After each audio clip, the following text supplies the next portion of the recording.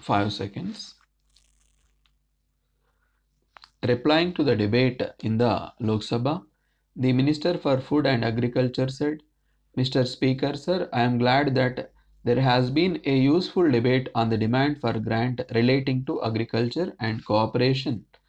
Honorable members have made some good suggestions for the improvement of agriculture and I thank them for it.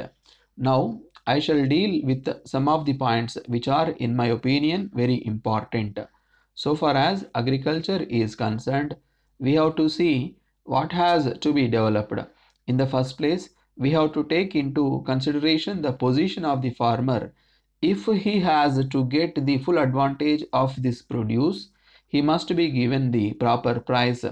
This is absolutely necessary and we have accepted this as a basic policy. I agree that there is scope for further improvement. At the same time, with regard to the policy about prices, we have to do some rethinking.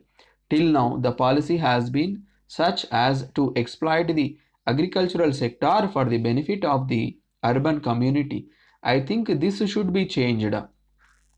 The price structure should be changed in such a way that something is drawn from the urban community into the agricultural sector to which it is entitled. This will have to be done. My second point is this. It is not merely the price which the farmer gets for the primary produce which is important. When it is processed, it will give a much higher profit. I think the farmer should be able to get this benefit. This is where the system of cooperation has to play a big role. Cooperation has to realize the functions it has to discharge. It has not merely to look after the just distribution of credit or the sale of some consumer articles. It has to have the managerial talent also. It should be able to see that the farmer gets the just price for his primary produce and also the benefits of processing of the produce. Thirdly, in regard to distribution of credit, it is not as if it is a small thing. It requires banking experience. Unfortunately, we have got small cooperative societies and we cannot engage trained men for this purpose. That is why a proper unit has got to be there for this purpose. We will have to have trained men for the purpose of distribution, processing and marketing. Fourthly, along with agricultural development, there should be cattle development also. For this purpose, we are making efforts by which we may be able to have better breed of cattle with proper milk yielding capacity. There also, it is a problem whether we may carry on with the old tradition of having useless cattle or whether we should take a rational view with regard to these things. In the same way, in various other fields also, we have to revise such old traditions. I would like to say a few words about what I consider important with regard to dairy development because cattle development is linked with dairy development. In this connection, I want to point out that we have recently formed the Dairy Development Board.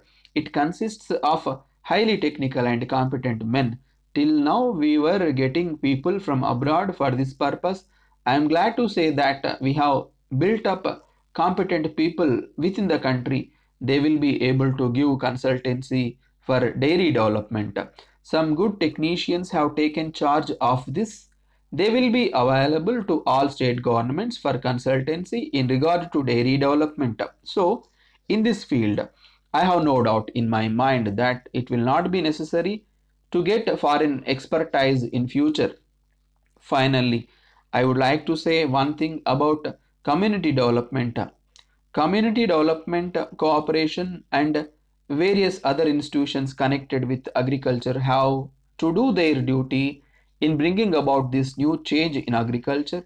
I am not in a position to say immediately that I have got final ideas with regard to the shape that community development should take. I know that there is a feeling among all the members that there should be some change so that it may serve the purpose for which it was created. I will try to go into the problems first and after discussion in Parliament. we may make the necessary changes. For this purpose, we will have to take into consideration the reports or various committees which have already gone into this matter.